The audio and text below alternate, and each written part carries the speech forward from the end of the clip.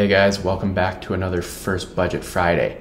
I'm Cody, this is Val. If you've been around for a while, you already know that we've been documenting our journey towards debt freedom for quite some time now. And we've been on our journey towards debt freedom even longer than that. But very recently, we've wanted to start sharing a little more of things we wish we would have known going into it, maybe even before getting into debt in the first place. Okay.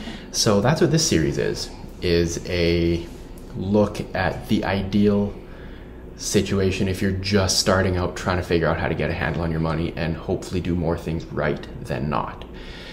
So today we are going to be talking about the difference between financial success and financed success. So as Cody said, this is part of the First Budget Friday series. I will link the playlist in the description down below if you want to go back and watch some of the other videos.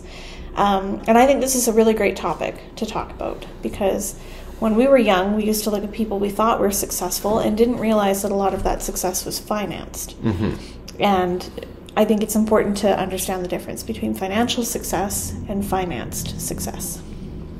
Yeah, so in simple terms, financial success is when you've been diligent with your money for an extended period of time and you've created a situation where you've covered all your bases in terms of saving for retirement or schooling or anything like that. Mm-hmm. And you now have enough freedom with it that you can start doing the fun things, maybe get a fancy car, go on some vacations, get a dirt bike or something like that if that's your jam.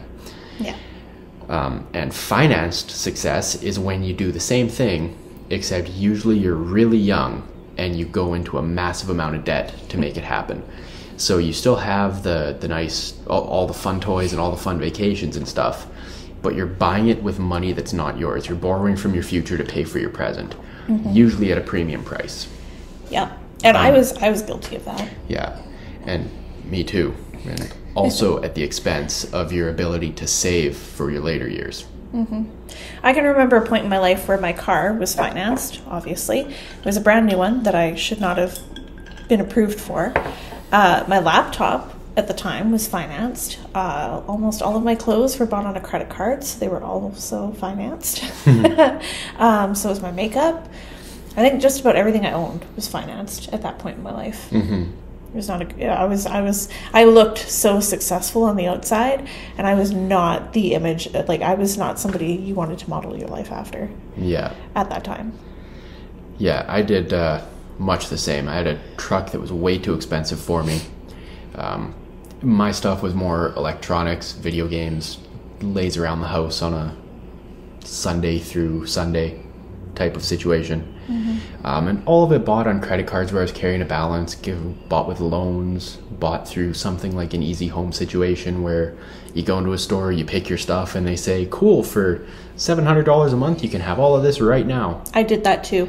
I financed my furniture through Easy Home. Don't do that. Yeah. So all that is to say that we were living our life from a sense of entitlement, where we hadn't earned the things that we bought. Like I said, we were borrowing from our future to pay for our present, and we looked good, but financially we were in a lot of trouble, and we were not able to do a lot of the things that would have benefited us down the road. And looking back, it's a lot of stuff that now I regret doing it much more than I think in the moment I would have regretted not doing it.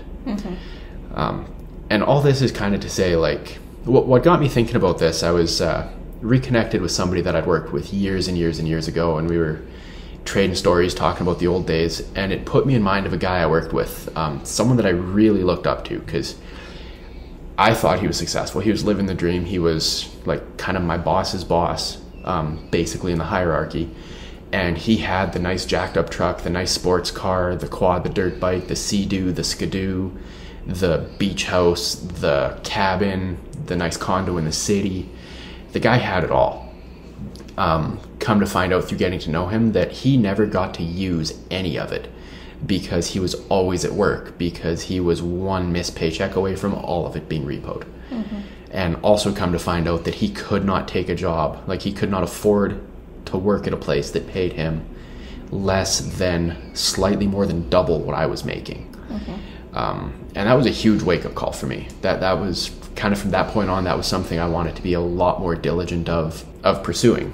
So that was also, it was something I wanted to share with you guys as well, because this is information that I could have used at a much younger age to be much better off now. Yeah, if we had known in our 20s the difference between financial success and finance success, because to me in my early 20s, they were the same thing. I was like, if you look good, you smell good, you're successful. And now in my 30s, I've come to realize that is not the case. I would rather buy a $100 used, scratched up, beat up table for our dining room off of Facebook Marketplace. And I say that because that's currently what we're looking for. Yeah, we're literally, before we hit record, we were looking for stuff on Marketplace. Rather than go, finance a really beautiful $2,500 dinette, because you can get some nice dinettes. There's local furniture stores right up the street from us right now where it's like, don't pay for 50 months and get 50% off when you buy XYZ, and it's like, it sounds so tempting. You're like, 50 months, oh man, that's easy, I got lots of time to pay it.